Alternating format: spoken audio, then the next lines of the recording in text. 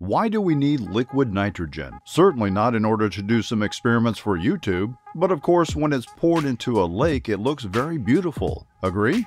Let's start with what liquid nitrogen really is and why it's needed. Liquid nitrogen is a liquid of transparent color.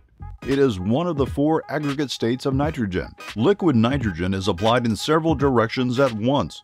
For example, it is actively used when removing papillomas and warts, performing a number of surgical manipulations, creating spectacular tricks in the world of cinema and in firefighting. By the way, the temperature of this substance is negative 196 degrees. One of the YouTubers tried to fill a fish with liquid nitrogen.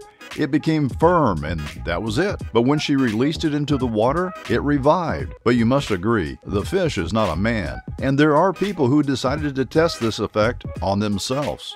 Therefore, we turn to the main thing.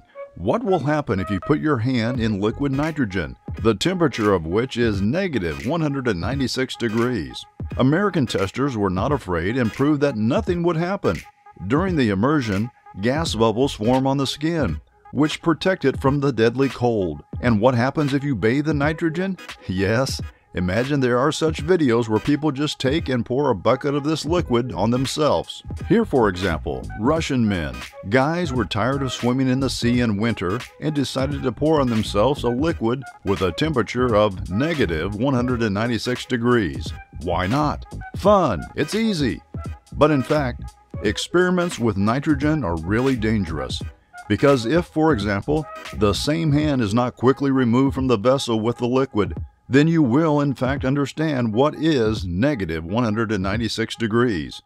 Your hand will start to freeze, first the skin, and then the liquid in the tissues and blood vessels.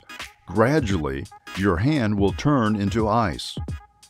Like if you would like to do an experiment with liquid nitrogen. Subscribe if you like our videos. Tell your friends about us. Thank you for watching.